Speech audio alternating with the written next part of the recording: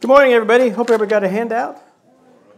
If not, our lovely ushers will make sure you got one. Just raise your hand and they'll hook you up. Or if you need your coffee refilled or anything like that, they'll be sure to. Right? We might follow it. If I don't fill all the blanks, then see me afterwards and I'll tell you what the blanks were supposed to be filled with. Real quick announcement. This Wednesday night, we have an ice cream social. Weather's going to be perfect. We'll be out here on the north property. Ice cream is going to be provided, some of the toppings, but bring some more toppings and a dessert or pie, and we'll just get all sugared up, all right? Going to have a short devotion, maybe a little worship time, and just a cornhole fun, all right? It's not like paying for a tournament or anything like that. We'll just make it, if you win, you keep playing. How's that sound, all right? And we'll see who's still standing at the end.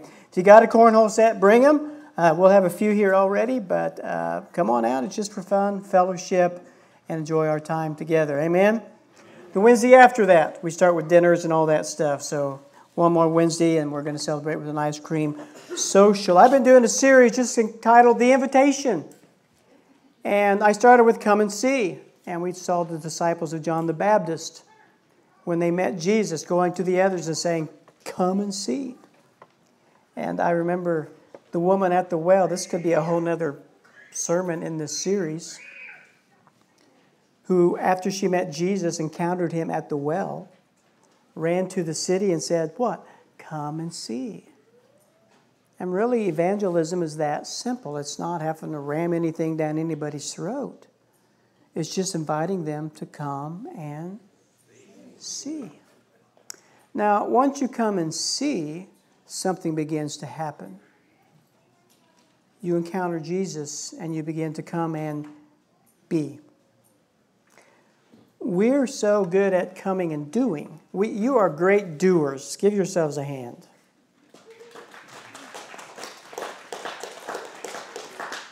I would have given you a better one than that. Let's try it again. Give yourselves a hand. Better. You know, you're incredible givers. 180 beds, has been sent for, the money's been sent for that, and they're going to have beds and mattresses when we arrive there in November, just to see their beds. You gave a raise to 16 teachers, right, at the Bahati School in Uganda. You continue to give, and the food pantry, and for these facilities, and so thank you. You are great doers and great givers, and I thank you so much for that. But before we do, it's important that we be. You do what you do because of what you think of you. This is just how it starts. As a man or a woman thinks within themselves, that's the way they are. And so God's still working on me, right? But I've got a little better understanding of who I am in Christ and what that means. So it's interesting how two people can experience basically the same thing. And one person lives their life as a victim, and another person will live their life as an overcomer. You'll do what you do because of what you think of you. So, when I go to see Brother John at the Foursquare Church, I don't walk into the pornography shop that's right next door to it. Why? Because I say to myself, I'm Pastor Kurt. One of my church members might be in there and see me. Praise God.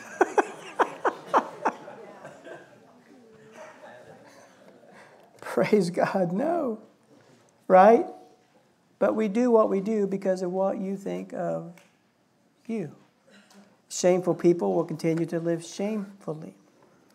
And the truth is, I was visiting with an old friend this past week. Just enjoyed our time together. And he was talking about how he met his wife. And he met her at a bar, and she was the designated driver. And I just used that to share with him how Jesus is sort of the designated driver in life. We've all blown it. We've all lost our license. But Jesus is the only one God has designated to be the driver through life. And if you're with Jesus, you're going to be all right. Without Him, your life's a wreck.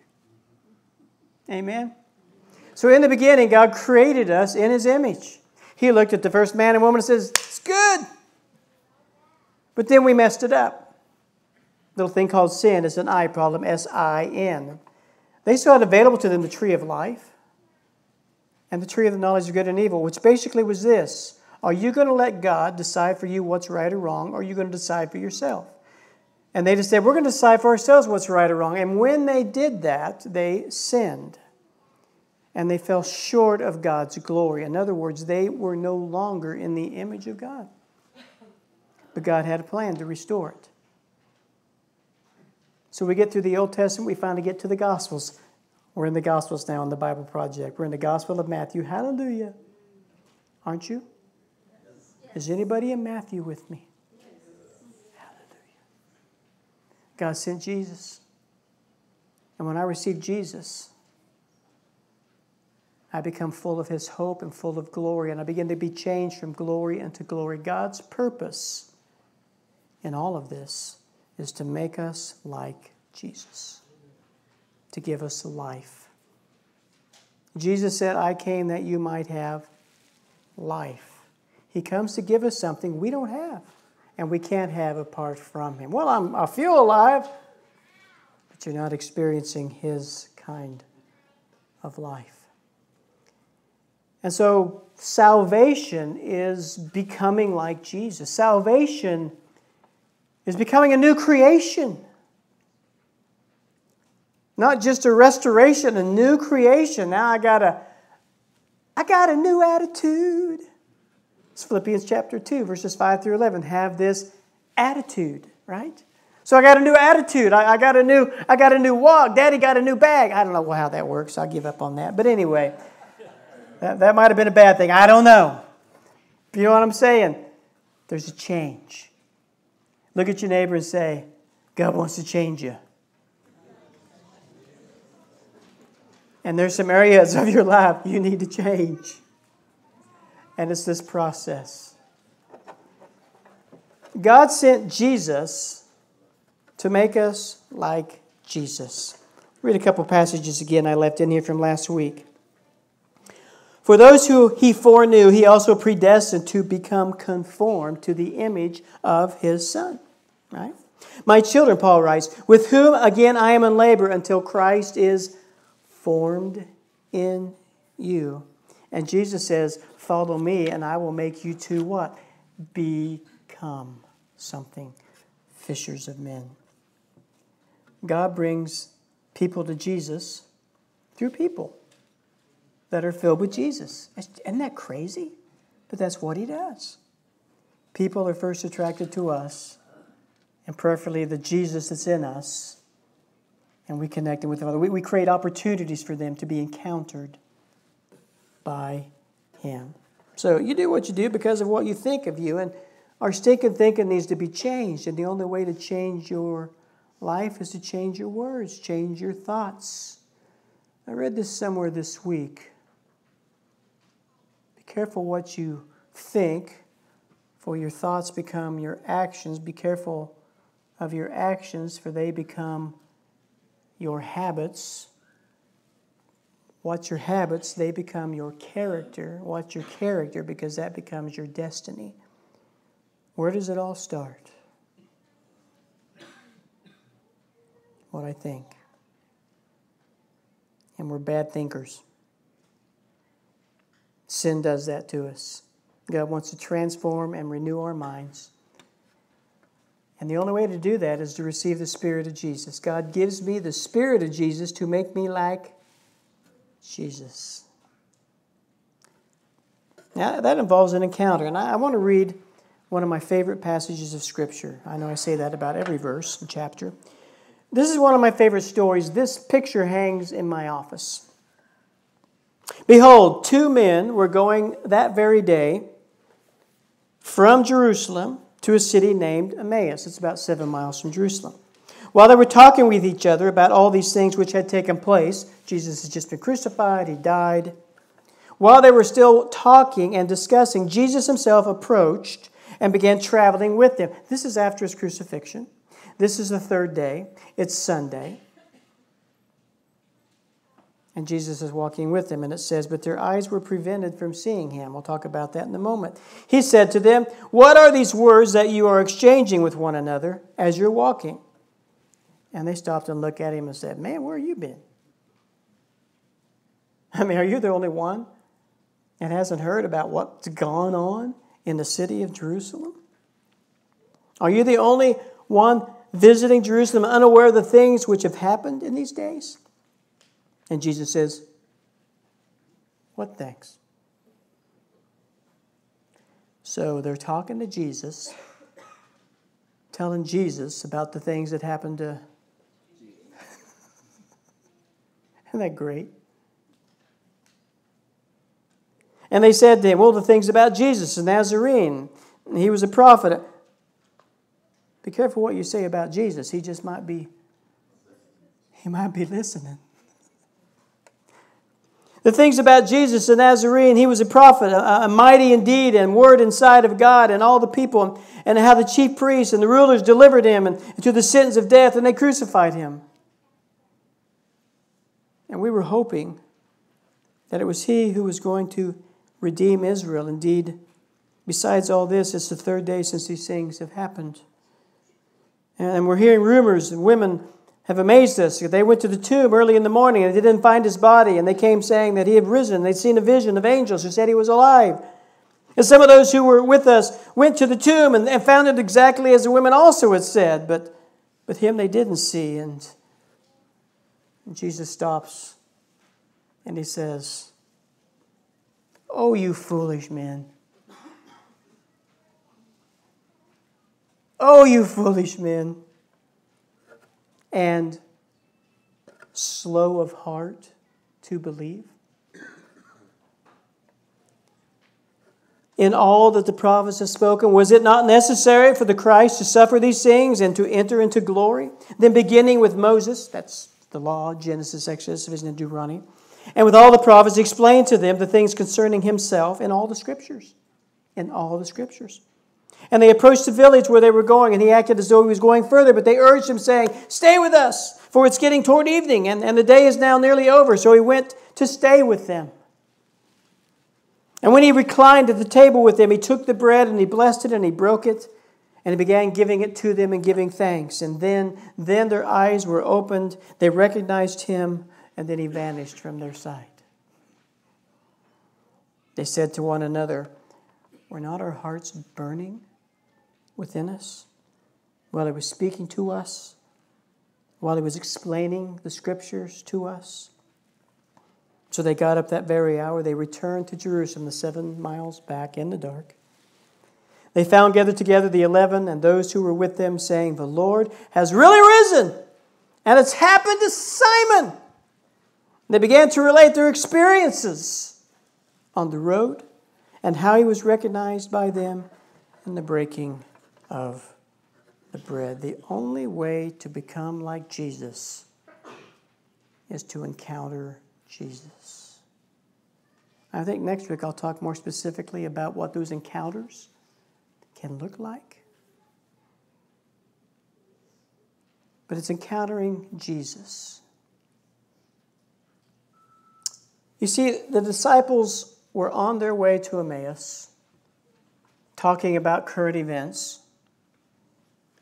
And it says their eyes were prevented from seeing him. Why? It was because, not that their physical eyes couldn't see, but because of the unbelief in their hearts to believe what the Scriptures said. Well, we searched the Scriptures. We thought for sure this was the one who was going to redeem Israel. But he died. Gosh, if you'd have read, and if you listened to the words of Jesus, he said, I will die. But 3 days later, I'm going to what? Do you believe that? Do you believe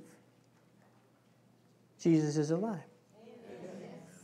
Do you really believe the eternal Son of God, the name that is above all names, the name at which every knee will bow and every tongue shall confess, the name of the one who's coming back someday to judge the quick and the dead and to establish His kingdom and to rule forever and ever? Do you really believe that dude that lived here over 2,000 years ago, was crucified, had a sword thrust into His side, was laid into a tomb? Do you really believe that dude raised over 2,000 years ago and he's still alive today? Yes. You bunch of weirdos. Of course I do. Thank God you are. That's what it's all about, isn't it? But see, they'd lost faith. So Jesus, you foolish men.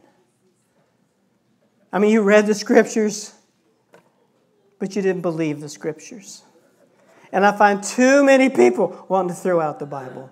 I found too many people not having a love affair with the Bible. I found too many people getting lazy. Oh, there I go. I'm just saying I'm too busy to read the Bible. But I've got to tell you, Jesus reveals Jesus through the words of Jesus. You've got to know that. It's not about just reading history. It's not just about reading some facts. It's not about just a little devotion. It's not about making me feel better for the day or arming myself with verses so I can beat you over the head with them. It's about encountering the great lover of my soul and the one who I was made for and who I long to be with and who I long to be like. To those who believe, Jesus is precious. Amen. Have you encountered Him? Have you had that burning heart? A.W. Tozer referred to it as the fellowship of the burning heart. And then I loved what he said at the end of his book, The Pursuit of God. He said, "And though my flame may not be large, yet it is real. And I pray that there are those who can come and be inspired and warmed by it." Amen. You see, salvation isn't just about us. God wants to build His church, but He does it through people. Who did you invite today? How many people did you invite to come and see this week? Well, that's your assignment from Jesus. Come and see. Not the crazy preacher on the stage, but in spite of that crazy preacher and that worship band, I encountered Jesus there. Amen. 2 or more gathered in His name, and He was there, and I felt the presence of the Lord. Amen. So notice Jesus starts with Moses and the laws and the prophets. See, that's why we're encouraged at HCC to read the whole Bible, because the whole Bible tells me who Jesus is. I had this years ago. I don't have time to go through the whole thing. We've done it on Wednesday nights when we read through in Genesis. In Genesis, He's the seed of woman. In Exodus, He's the Passover lamb. In Leviticus, He's our high priest. In Numbers, He's the pillar of the cloud by day and the pillar of fire by night. He's a prophet like unto Moses and Joshua. He's the commander of the Lord's army and judges. He is our judge and our lawgiver. In Ruth, He's the kinsman, redeemer. In 1st and 2nd Samuel, He's the seed. I can go on and on and on. All the way through. I like to summarize it like this, though.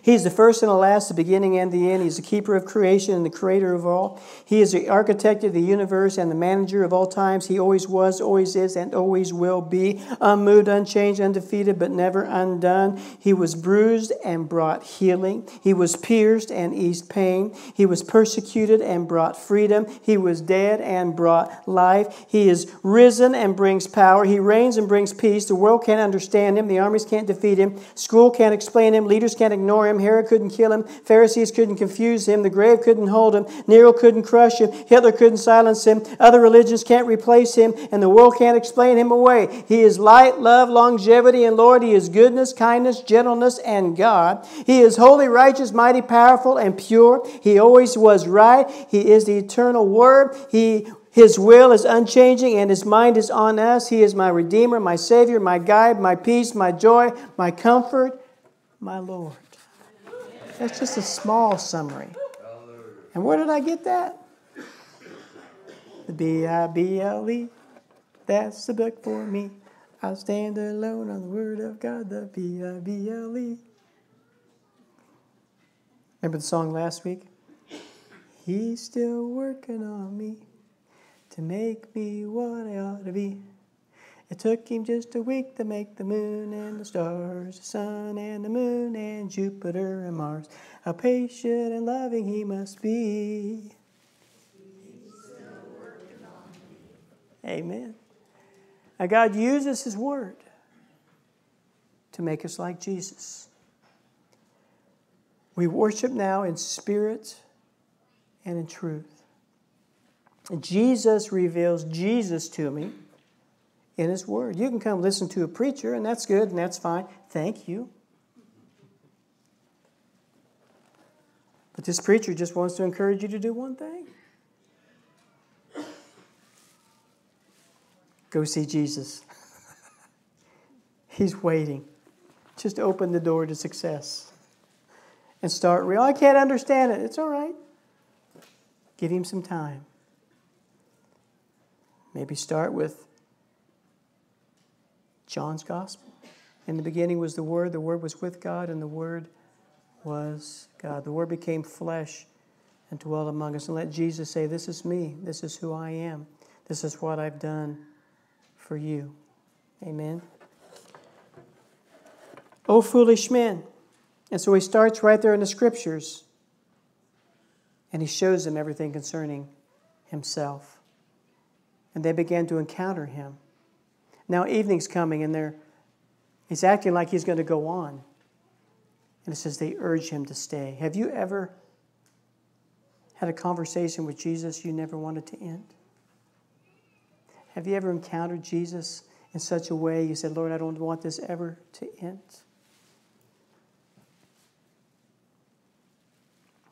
You see, I pray you have an encounter with Jesus that becomes a daily fellowship with Jesus.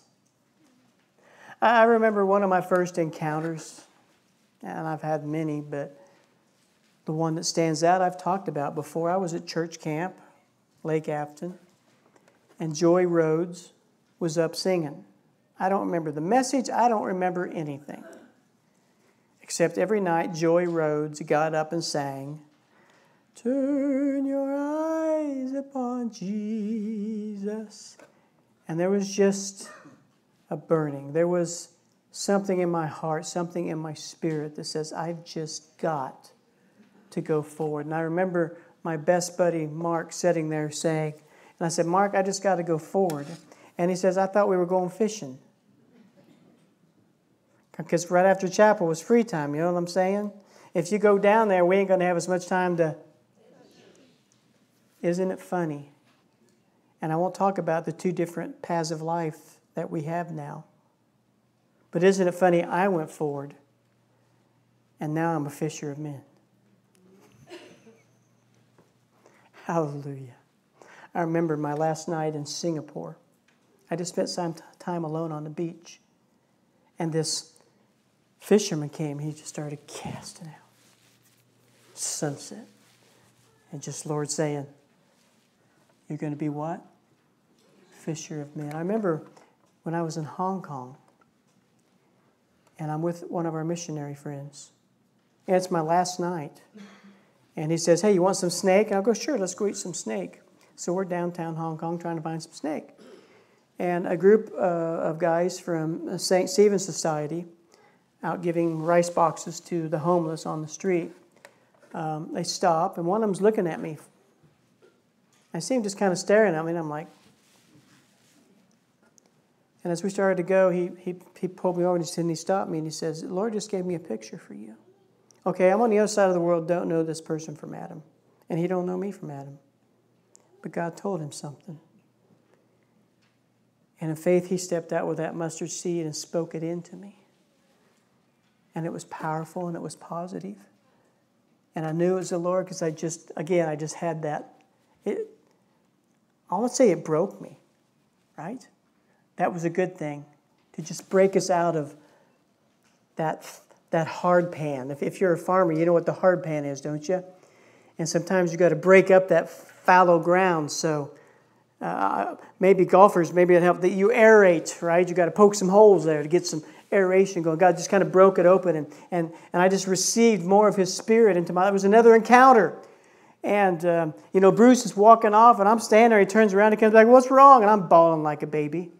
How many of you know that sometimes when you encounter God, you just cry like a baby? But you're not sad. You're full of joy. I'm just so full of joy. I got to cry. Joy leaks out sometimes. Can I get an amen? In different ways. So I cried when my babies were born. Hallelujah. Tears of joy. And so the only way to encounter Jesus is to position yourself. He responds to the Word. Faith comes by hearing, and hearing by the Word of God. Jesus says, "Father, I've made your name known to them, and I'm going to make it known. And I'm praying that the love with which the way you've loved me, I'm praying that you would put that love in them so that they can love me the way you love me." You see, God wants to put something in your heart. Romans 5:5, the love of God is poured out in our hearts through the Holy Spirit given to us. God wants to make us lovers. We heard this yesterday at men's group. Love God, love people, love yourself. And that's a work of the Holy Spirit. I love people enough to say, "Come and see." I love the woman at the well. It says she left her pot. Jesus had spoken to her about living water. She left her source to go tell people about the real source, which was Jesus Christ. Have you left your pot? Have you left your way of doing things? What you put your hope and trust in, and found the one who is the Messiah, your Redeemer, the one that came to give you life and wants to spend eternity with you, and invites you to sit on His throne, and invites you to rule and reign with Him in partnership? All of life right now is training for that moment. We're learning to rule ourselves so that one day we can rule in His kingdom. John the Baptist had it right when he prayed, "I got to decrease. He's got to increase." How many of you say you're about half full? How many of you might be 3/4 full? How many of you say, I need to be overflowing? Hallelujah. Lord, I want to be overflowing with your love and the knowledge of your grace and forgiveness and the fullness of your Spirit and the fullness of joy, because the joy of the Lord is my strength. And once I get it, like these early disciples, I'm going to say, "Lord, stay." And it's okay. I'll stay. All I need is an invitation. It's an amazing thing. The King of glory, who has every right to march in and demand, says, "No, I'm just going to give you glimpses of my goodness and my glory. But if you really want to experience the fullness of life, you just have to invite me." Now, some of you take notes on this real quick. This is important. You need to write this down. Some of you, I know, want to invite me and my wife to dinner.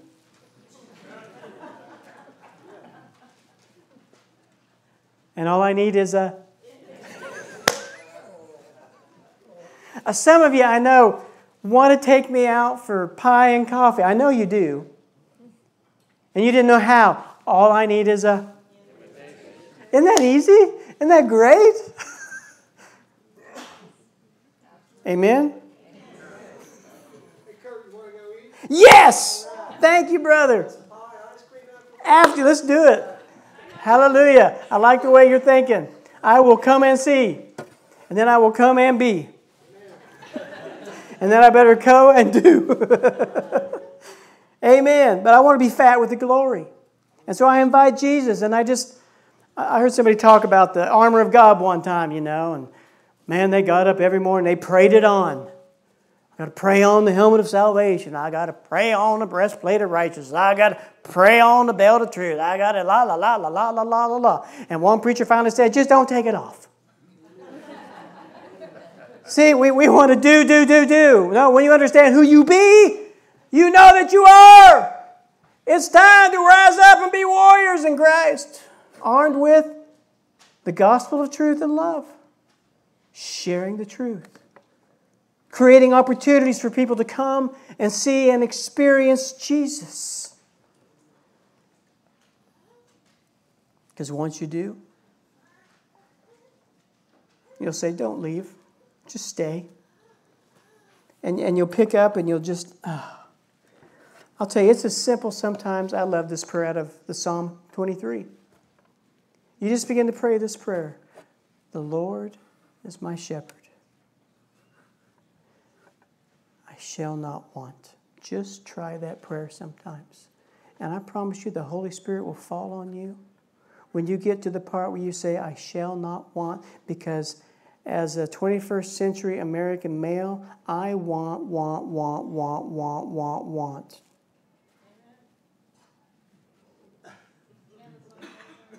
I got a Harley, I need a new Harley. If I got a Goldwing, I don't need any other bike.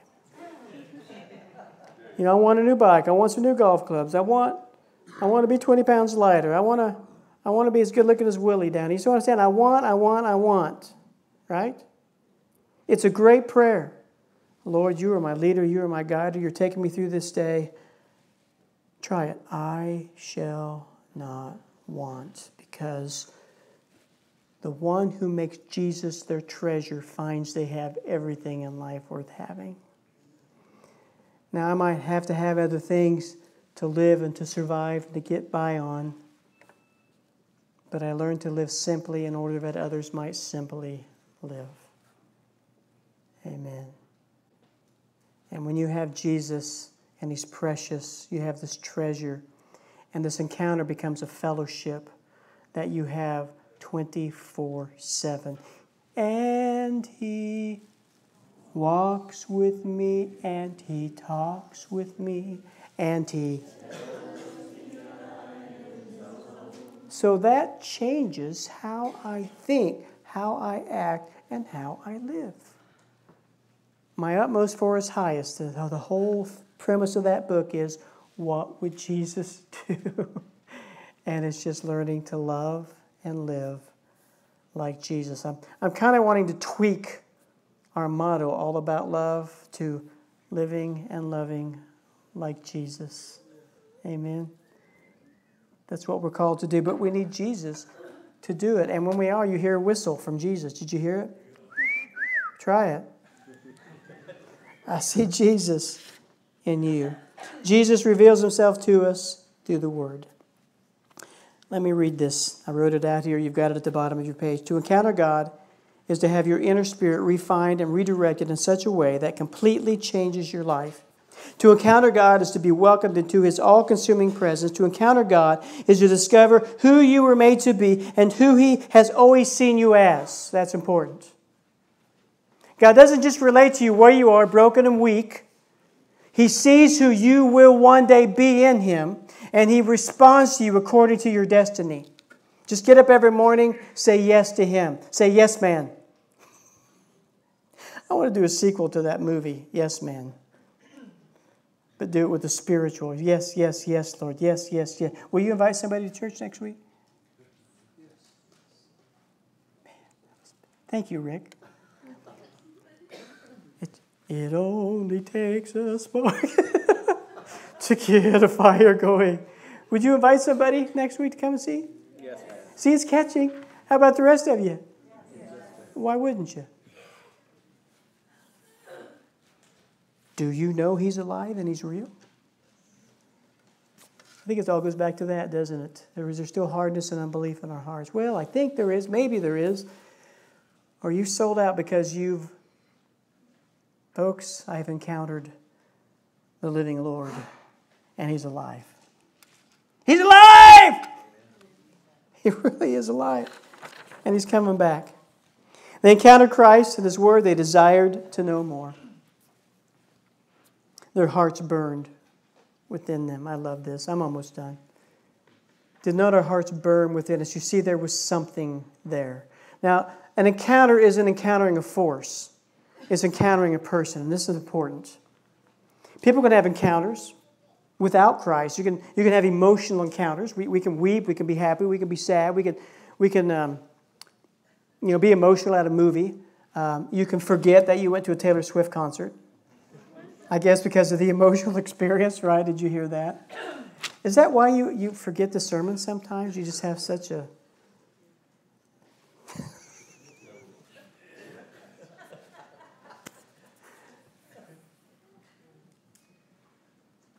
But there's a response. You're made for Jesus. You're wired for Jesus. I like this again. Just look at your neighbor and say, you're wired.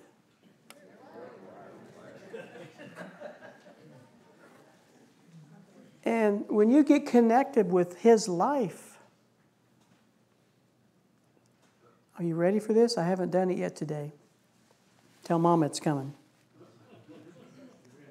There's power! Power. Which isn't a force, it's a relationship. It's a relationship. This is different. You see, Luke Skywalker uses the force. Pastor Kurt lives in the Spirit. And that one's real. Can I get an amen? There is no try, only do.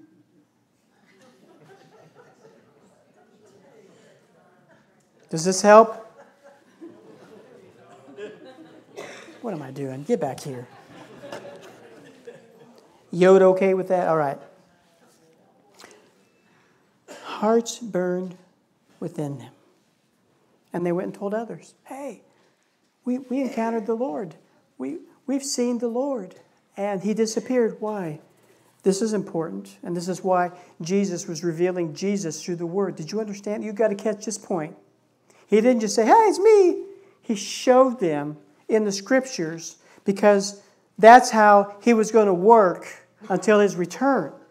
Because blessed are those who have not seen and yet believe, and we are called now to walk by faith and not by sight. And so we don't necessarily physically see resurrected Jesus because He ascended back to the Father and said, I'm sending my Spirit so I can reproduce myself 1,000 times, 1,000,000 times, 1,000,000,000 times. And I will reveal myself to you through the Spirit. I found this on the web.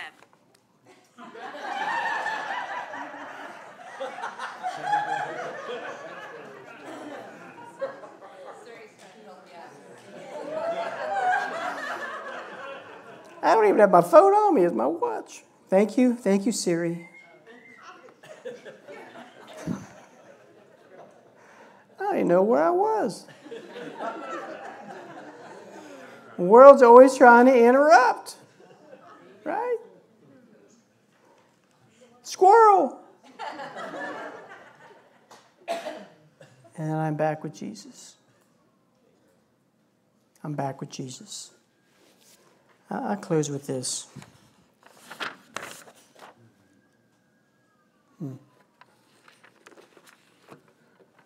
It's always a sound, isn't it? It's the world we live in. Every day on the news, somebody's getting shot, somebody's crashing or stealing, or another fire's burning somewhere else, and stuff's going on, and this world's heating up. But Jesus told us it would. And I've told you, you don't have to worry about what's coming. Just make sure you know the one who's coming. And that's Jesus. You don't have to be afraid. But we're living in a day and an age when Jesus builds his church through the church, which is people. And we just need to have the fire of God burning within us. Have that encounter which leads to a fellowship with him daily. I don't seek encounters. But as I seek him in the Word and in fellowship, and he just shows up sometimes in unexpected places and incredible, powerful ways, and sometimes gentle ways. At times he's in the whisper, right? At times he's in the wave. At times he's in the glorious sunrise or sunset. But he shows up.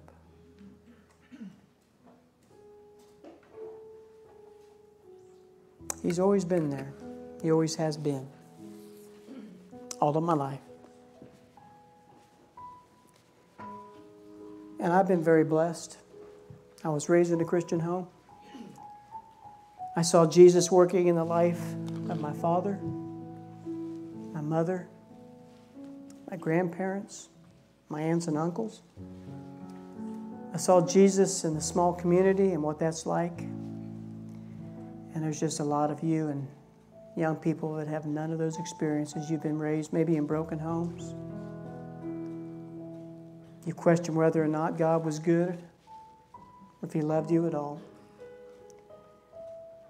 You do what you do because of what you think of you. And the world will tell you who you are until you let Jesus tell you who you are. Precious. Worth dying for. Worth living for. Just close your eyes for a moment. Jesus, you're as close as the mention of your name.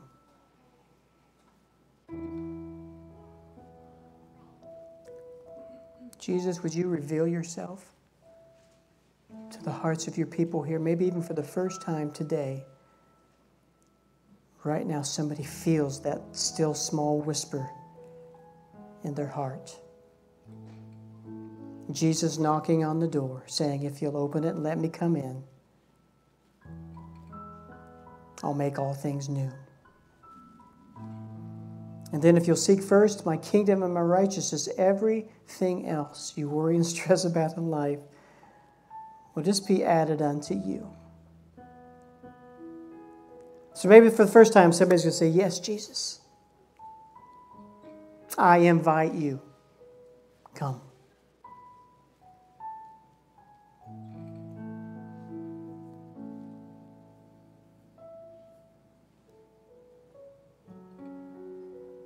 Lord, that's our prayer.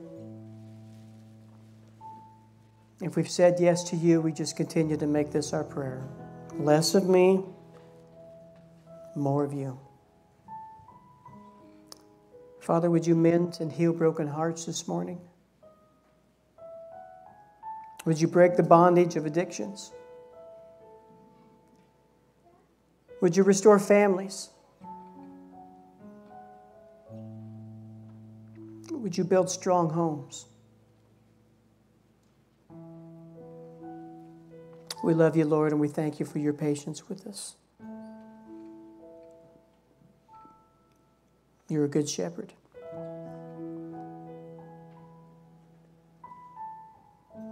I shall not want anything except you. So more of you. Increase my thirst and increase my fire and my longing for your word in Jesus' name. And everybody said? Let's stand and sing this together. If you prayed that prayer for the first time to let Jesus in, see me after the service. I'm not going to do anything weird. I'm just going to talk to you about what it means to follow Jesus now and to grow in him. But here's the invitation. All who are thirsty, all who are weak, come to the fountain. Dip your heart in the stream of life. Let the pain and the sorrow be washed away in the waves of His mercy. As deep cries out to, here's the invitation, we say, come, Lord Jesus, come. Come, Lord Jesus, come. Come, Lord Jesus, come. All who are thirsty and all who are weak, all you got to do is come to the fountain. Leave your pot, come to the fountain. Dip your heart in the stream of life. Let all the pain and the sorrow, let it be washed away in the waves of His mercy. As deep cries out to Jesus, we sing, come, Lord Jesus, come into my life. Won't you come, Lord Jesus, come. Come, Lord Jesus, come. Oh, come, Lord Jesus, come. I invite you to come, Lord Jesus, come. Oh, come, Lord Jesus, come. Jesus, we thank you that all you need is an invitation. And so we invite you to come. Fill us with your Spirit, with your hope, with your purpose, with your power, with your love. And thank you, Father, for what you do in our lives. You now open our eyes to see the world around us in need of what we just experienced. Father, I pray this week that you would put in front of everybody here at least 3 different people that they will have an opportunity to say, come and see. And they'll go for it because people need that invitation. We love you, Jesus. Thank you for letting us be part of your church, your body. Ask a blessing on everyone here. May they go in the fullness and may they not leak. And I pray they'll experience the God who says, I will do exceedingly abundantly above and beyond all you ever ask or think. Come to me and drink and be filled. I am the vine, you're the branches. If you abide in me, ask whatever you will, it will be done for you. All things will work together for good for you, and you will be able to do all things through Christ and for my glory. See, that's who I am. That's who I am. I'm not just a child of the King, I'm a warrior for the King. I've been baptized, born again, I'm Spirit-filled. I'm being changed from glory unto glory. Hallelujah. My destiny is set and secure. I belong to Jesus. And Jesus belongs to me. I don't know where that's coming from. Who's doing that? Let's try it. And Jesus looks good in you. Amen. Let me hear it. Come on, everybody. Oh, Lord Jesus, thank you for making us beautiful. And we're going to go live beautiful in Jesus' name. Amen. Hey, come back Wednesday. We're going to have some ice cream and some cornhole.